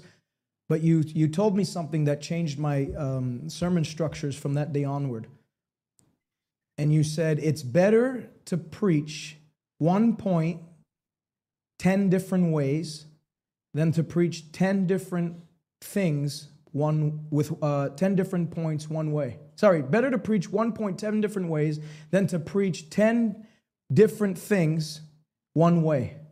And that helped me because it allowed me to, first of all, search the Bible topically and then drive home a point in 10 different ways that would appeal to 10 different people, because not everyone's going to receive the same way, and certain ways you say certain things can actually click with certain people over other people. And so it actually helped my overall preaching and my meetings to just center in, and it helped me in even arriving to the pulpit, because sometimes I got to preach this, and it overwhelms you and you feel like you're being crushed. But if you just stick to, I'm preaching on this tonight, what I want to do is communicate this one Bible truth. I'm going to use a litany of scriptures and preach it 10 different ways, but this one Bible truth is going to be communicated articulately, passionately, powerfully, and accurately with integrity to the Bible. And that helped me a lot. That did help me a lot. We have another question in studio here with one of our GNU students. There she is. Name and... And I was wondering if there is one book you would highly recommend for a Bible school student that impacted your ministry and helped you develop the right character for a minister of God. Wow. One book. It's a good question. Well, obviously, I've always said through the years, spend more time reading the Bible than books about the Bible. There is, if you've got one book, the Bible's it. I think sometimes we underestimate the true supernatural power that's in the Bible. And the Bible is the only book that you read and study and meditate upon that heals your body as you're reading it. Thy word is health to my flesh. It heals the mind and expands the mind. If any man lacks wisdom, let them ask of God, who giveth to all men liberally. And that word men is generic in the original Greek, means both male and female. It imparts wisdom and counsel and guidance. It gives you the ability to live in victory over sin. Psalm 119:11, thy word have I hid in my heart that I might not sin against thee. It creates blessing and provision for everything that you're doing. No good thing will I withhold from them that walk uprightly. There is no book above the Bible, and I don't want that to sound trite, because I'm not wanting it to sound trite. If I had to pick one book, I will say this. When it comes to eschatology and Bible prophecy, the one book I would highly recommend above all is a fairly new book written by Dr. Mark Hitchcock entitled The End. Few messages outside of Bible prophecy motivate people to live holy like knowing the Lord could come tonight. That offers a real passion and motivation to live ready, to live right. So probably if I were going to recommend a book, I would recommend the Bible, number one. I would recommend a book called The End by Dr. Mark Hitchcock as number two. You're welcome. There's a question here online. Sorry, there's a question here online that I actually would like to know. All right. I don't know if I've ever asked you this, but I would love to know this. From Natasha, I won't try to pronounce your last name, but Bittner. Knowing what you know now, what would you say to yourself when you first started the ministry?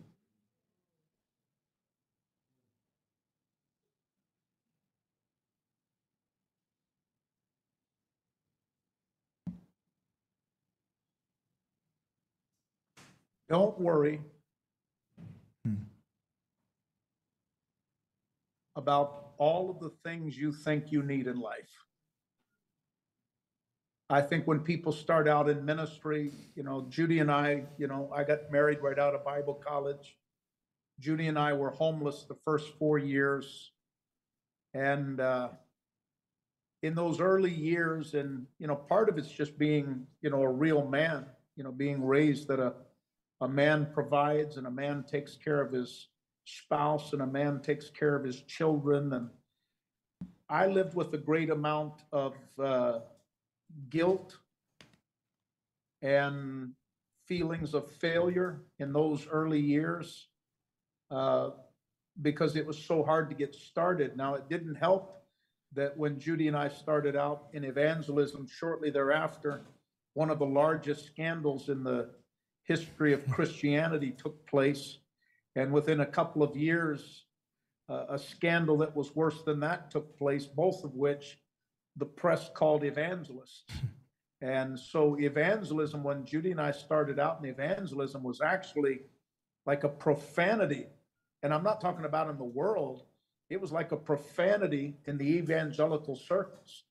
And people didn't have evangelists for a lot of years just because of what a bruise that was and what a sore spot that was. But I remember in those early days, my first year married, traveling full time, our total offerings for the first year were just over $3,300. Total offerings for the year, $3,300. Wow. With a car payment of $178 a month and gas higher then than it is now under the Jimmy Carter era, $4, $5, $6, $7 a gallon. And that's crazy. We literally were homeless. We never slept under a bridge, but we didn't have a home. We didn't have a trailer. We didn't have a pull-behind trailer. We literally were trusting God for every meal, every gallon of gasoline, every provision. And I think that's not uncommon when people start out in ministry. I think if you're not careful, you get consumed with, getting a good vehicle. Where am I going to live? Where will my first apartment be? Where will my first house be? What about clothes?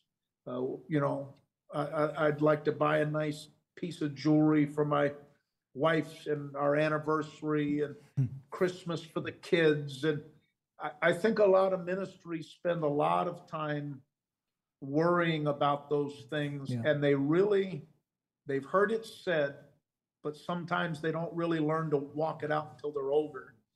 What Matthew 6:33 really means. Seek ye first. Hallelujah. The kingdom of God and his righteousness, and all these things shall be added.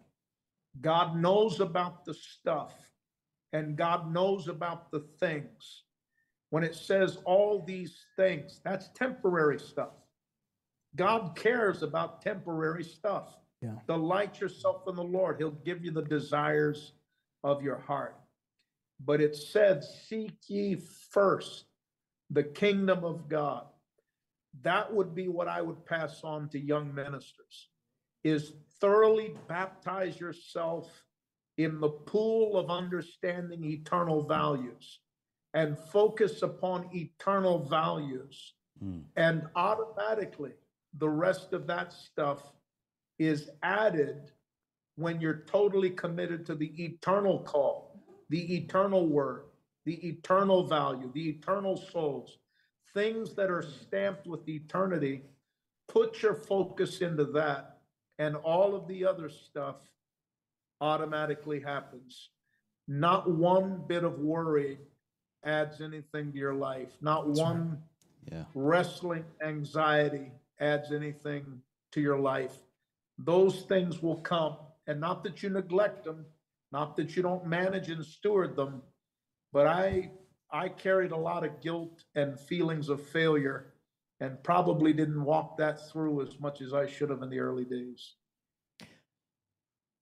I was talking to Evangelist Wesley and my wife as he's been here these last couple of days, and we've been thinking about how there's an element of, now I don't want to use this word because it's like attributed, it's a negative thing, but there's an element of risk in following the call of God. Now, not the human risk in that when you step out for God, like you're risking your life, you're being foolish, it's not going to work out. I mean that there is in the natural, just all things equal and everything, people that would be carnally minded and people that would be naturally minded, seeing you, leave a job to pursue full-time ministry, go to Bible college, seeing you give up something great, seeing you, there's people that were going to be great athletes that ended up going to Bible college. I know for you, you had the ability to go to a Division I school for golf, and you could have gone far in golf, but you gave it all up. And it seems to naturally minded people or carnally minded people like the most foolish thing. And there's people I'm sure watching online, and maybe some of you in studio, where you've had to battle that even in your own family, because not everyone grew up in a Holy Ghost family where everybody knows, everybody's in the ministry and they're all encouraging you. Some people grew up in families where, they're not even saved. And to see you step out of the boat and just saying things like, no, God's going to provide, you look like you're crazy. Mm-hmm. You look like there's a risk in what you're doing. Would you say that to fully walk in everything God's called you to do, that there is that initial consecration, wholehearted throwing of oneself into the holy task that God's called them to do, that is required in order for doors to open, the blessing to come, and things to just work? Because I've seen a lot of people, and I'm not against like bivocational ministers for a time being. I don't believe, though, that I've never seen it, someone who after a decade or 2 decades is still bivocational and their ministry is exploding or their church is thriving, that there is a moment where God does require everything from you. I'd like to hear your thoughts on that. Well, listen carefully, because I certainly don't preach a God of suffering. But I am going to say something, and then I'll unfold it a little bit. The strength is in the struggle. And I think my experience is that when most ministries launch, God allows you to go through boot camp.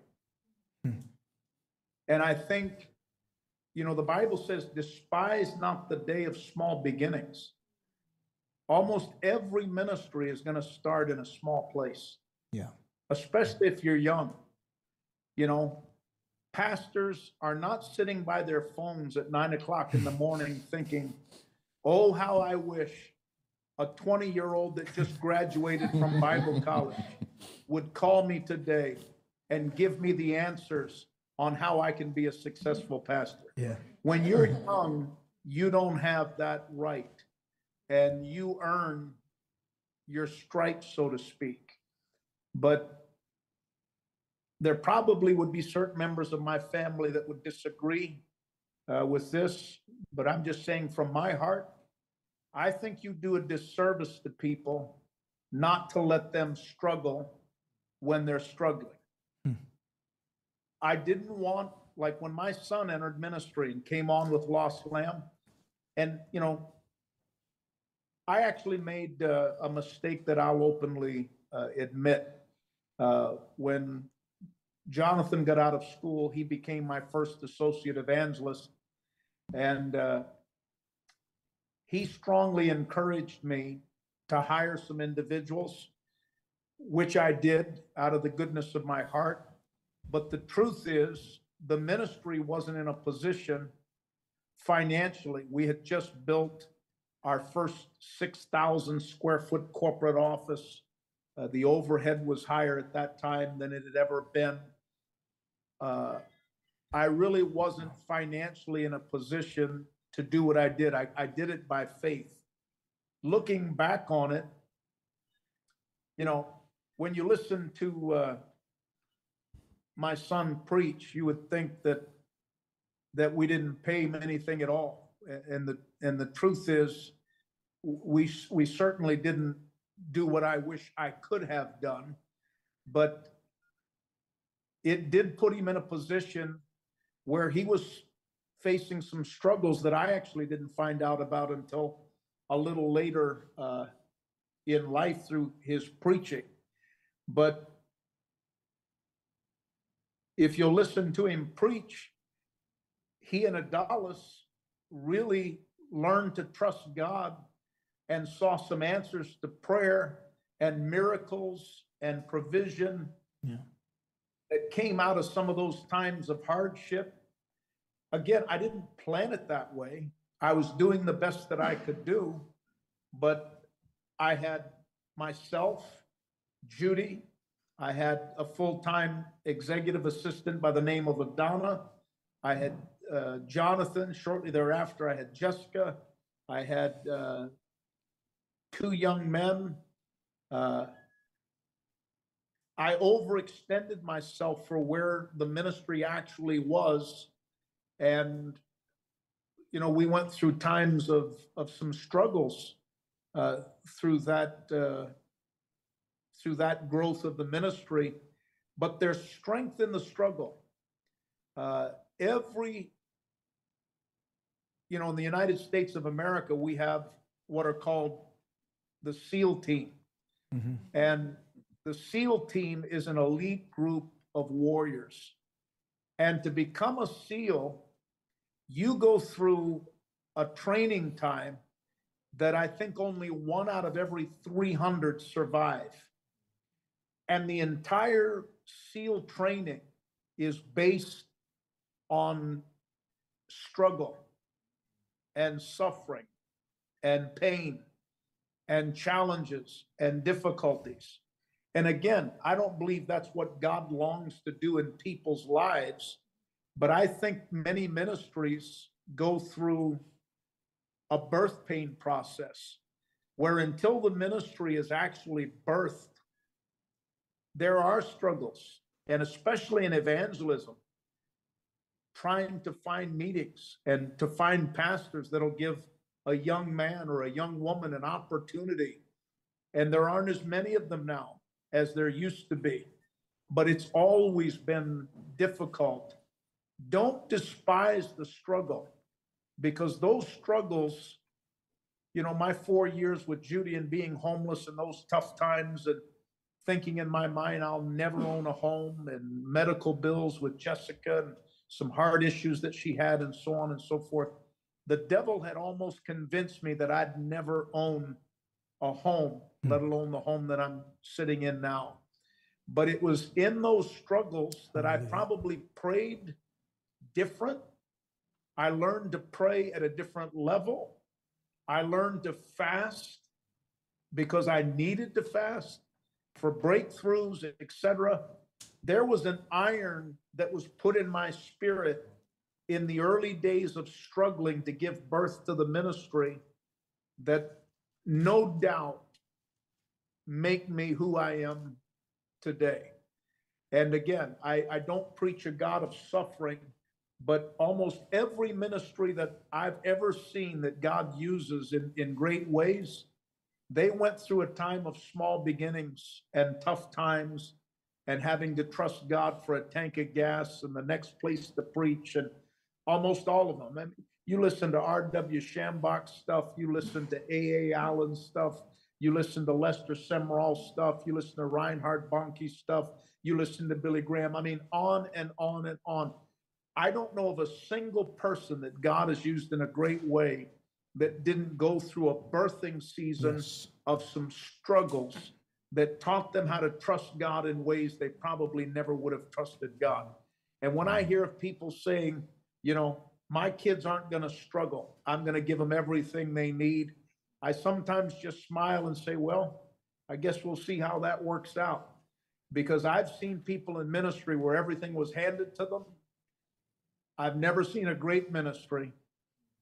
I repeat, I've never seen a great ministry where everything was handed to them. Yeah. Almost every great ministry I know of, they went through hell sideways and fought and struggled and faithed and prayed and fasted and broke through and learned how to fight. Paul said, I fought a good fight, I kept Hallelujah. my faith. Praise There God. is no peace without a fight. And sometimes God, again, I don't believe he's the author of suffering, but I do believe when ministries start, I think God sometimes allows ministries to face struggles and battles and see how they're going to walk through that.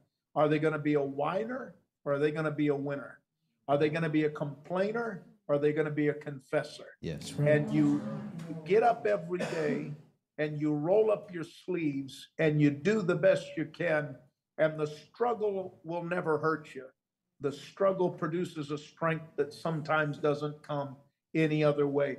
And most ministries that remember the struggle, if they keep it wrapped in humility, they'll carry that all the days of their life. Hallelujah. And they'll never forget where they came from. And if you'll never forget where you came from, you'll never have to worry about where God's going to take you. Praise Hallelujah. God. Praise God. Well, Evangelist Tiff, I feel the power of God in this studio right now, just as you've said those words. And I think there's a lot of people, I can just see their faces and the Lord's touching their hearts. I think it would be an appropriate time if you can pray for those that are watching online and those in studio, and pray whatever the Lord leads in your spirit to pray for. And if you're in studio, if you're watching online, just lift your hands as he prays. And hallelujah. Well, for all that are listening, those that are in studio, those that are online, and maybe the thousands, who knows? You never know if this might go viral. And you almost have to assume today that the greatest audience that you'll speak to is not listening to you live. They'll listen in the days ahead. But the first thing that I would ask you is, are you living ready to meet the Lord? Because not everybody that goes to church is a Christian. Going to church doesn't make you a Christian. Reading a Bible doesn't make you a Christian. Going to a Bible college or a seminary doesn't make you a Christian. Praying doesn't make you a Christian. There has to be a time in your life when you do three things. If you're going to be right with God, I'm talking about biblically right with God. I'm not talking about religious. I'm talking about being right with God. The Bible says you have to do three things. Number one, you have to admit your sin. There has to be a time in your life when you come into the presence of a holy God and own up to your sin and tell him, Father, I've violated the commandments. I've done stuff that grieved your heart. I've sinned. B, you have to believe in Jesus Christ. The Bible says in Acts 4:12, neither is there salvation in any other, for there is no other name under heaven given among men whereby we must be saved. The only way to have right relationship with God is you have to place your faith in Christ and the cross and the blood that was shed, his death, his burial, his resurrection, his promise to return. And then number three is you have to commit your heart to him by faith. Three things you have to do. The ABCs of making peace with God. A, admit your sin. B, believe in Jesus Christ. C, commit your heart to him by faith. So my first prayer is that if you're not right with God, or if you once knew the Lord, but you're not living in victory over sin, sin's living in victory over you, and you need to come back home. Pray this with me wherever you're at. Just say, Heavenly Father, tonight as I was listening to truth and to the Bible, you were speaking to me. And down deep in my heart, I want to be a real Christian. I admit my sin. God, you know everything I've ever done. I trust in the cross and in the blood that was shed. Cleanse my mind, my body, and my spirit, and make me clean. I receive salvation today as the gift of God, and I commit my heart to you in childlike faith. I vow right now, I will serve you all the days of my life. Keep me ready for your soon return. In Jesus' name, I am no longer under the curse of sin. I am today a child of God, and I'll never be the same. In Jesus' name, amen. Amen. If you prayed that prayer with me, I want you to go down into the comments section and just write something like, Tiff, I prayed that prayer and I meant business with God. And let TJ know. And they'll follow up with you at Salvation Now Ministries, or you can go to lostlamb.org at our ministry and get in touch with us there. But I also want to take time to pray with all of you that were a part of this evangelism summit, because I genuinely believe that we're living in the final moments of human history. And I do believe that God wants to raise up a holy army of young men and young women who will commit themselves to evangelism, to reaching the lost, reaching the unreached. There is no greater cause than winning the lost. And I wonder if you'll sense the call of God and say, God, I'll go through whatever that struggle is to be birthed into the call of God, to be birthed into my lane of ministry, to be birthed into whatever it is that you have before me. Whatever it costs me, I will pay the price, because there is a price to the supernatural, and not everyone is willing to pay it. The Bible said that some are called, and the truth is some just went without being called. You need to be called. You need to fight through the battle of knowing that you're called. And then once you've established that, you need to adopt an attitude. There's no turning back. Yes. I will never quit. I will never give up. I'll do whatever it takes. I'm going to be a man of God, or I'm going to be a woman of God. And if you sense the touch of the Holy Spirit making those words personal to you right now, wherever you might be, I want you to pray with me, and I'm going to pray with you. Heavenly Father, we pray for the call of God, that in these last days, that you would, by the Holy Spirit, raise up an army of young men and young women who are separated unto the Lord, who embrace holiness and righteousness, who are filled with the Holy Spirit and walk with the fire of God unashamed. And I pray that you would indeed equip them with the sword of the Spirit and give them the ability to rightly divide the word of truth. Let the call of God go out even now in Jesus' mighty name. And may many who hear this teaching and this time we've spent together walk away with a yes in their heart to do the work and the will and the ways of God. We pray in Jesus' name, according to Luke's gospel. The harvest is great, but the laborers are few. Pray to the Lord of the harvest that he would raise up laborers to send into the harvest. Lord, we pray that tonight. Raise up a holy army of young men and young women to do the work of God in these last days before it's eternally too late. In Jesus' name we pray. Amen, and amen. Amen.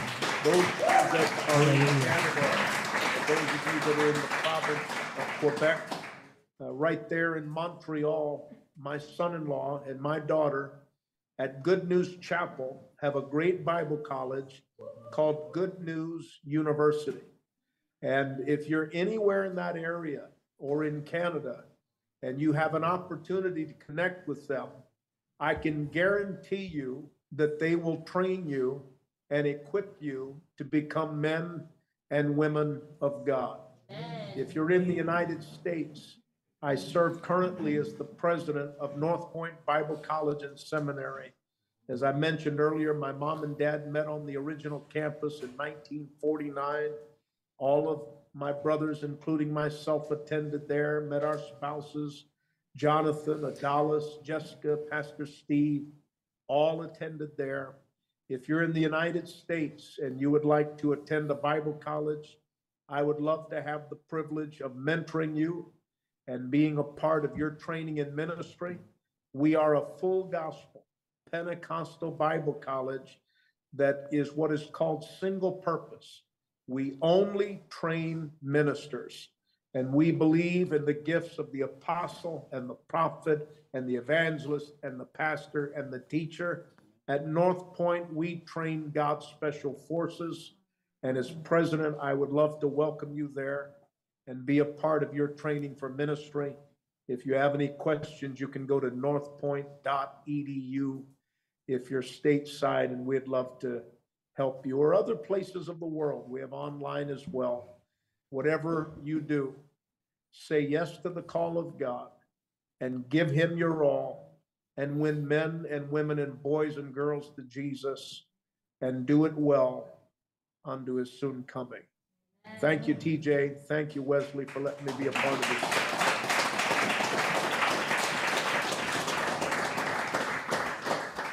Thank you so much for taking this time out of your night and your busy schedule. I know you're the busiest you've ever been, and the Lord's given you grace, and we love you very much, and we're so grateful for your voice in our life and your wisdom and your guidance and your presence. And so I just want to, from Wesley and myself and everyone here in studio, thank you so much, Evangelist Tiff Shuttlesworth. We honor you, and we love you. By the way, University students, our teaching on the theology of a public invitation, and just give me an idea as to numbers and get a hold of me later, Brother TJ, and I'll send those along as a gift. Oh, thank you so much. I mean, that's like a rare CD, and it's not on YouTube, but it's like gold. It's absolute gold. Yeah, I need to put that on YouTube, don't I? That would go viral. If it's just me, you'll have 1 million views. All right, I love you. I'll text you when we're done here. All right. God Say hi to bless. Judy. Thank you, everyone. Say hi to Judy and give Biscuit a hug. He's laying at my feet as we speak. God bless you. You too. Stay connected with us by visiting us on Twitter, Instagram, or Facebook by searching @TJ Malcangi, or visit us online, www.salvationnow.ca. God bless you, and until next time.